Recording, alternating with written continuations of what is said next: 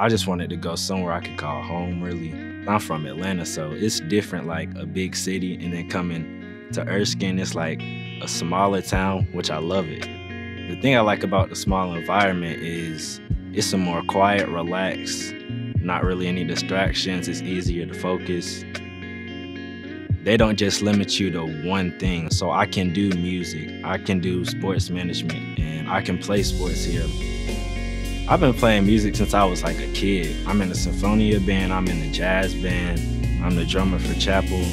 And just being in symphonia and jazz band, it's opened up opportunities outside of Erskine.